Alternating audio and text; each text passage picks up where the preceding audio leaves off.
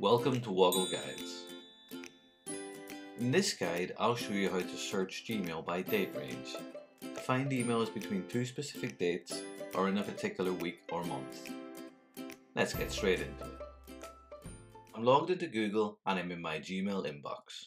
Gmail doesn't provide any obvious way to search for emails sent or received between two dates, but using a little hack you can still do this pretty quickly. I'll use the Gmail search bar shown at the top of the inbox to search for emails. Let's click into that. You can use search keywords to find any email in Gmail. These are just special commands that ask Gmail to run a search based on the criteria I set. Let's say I want to find all the emails sent to me in January. Searching for email between two specific dates means I need to enter a search in two parts. Firstly, I want to search for all the emails sent after a specific date, and then I'll search for emails sent before a later date. So I'll start by looking for all the emails sent to me after the 1st of January. To do that, I'll enter the search keyword after, followed by a colon, and I'll then enter the date of the 1st of January. Notice that I enter the date with the year first, followed by the month, and then the day.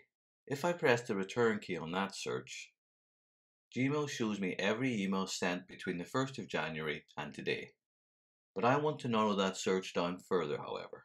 So I'm going to limit my search to only show emails received up to the end of January.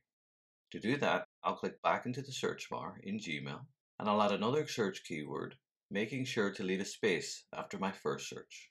I'll type the keyword before, followed by a colon again, and then I'll enter the date of the last day in January.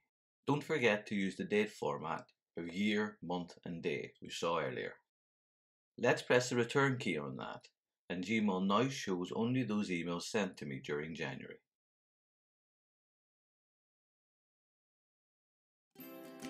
I hope you found this Woggle guide useful and learned something new. If you have, please like or subscribe for free so that you can find out when new guides are available. Thanks for watching.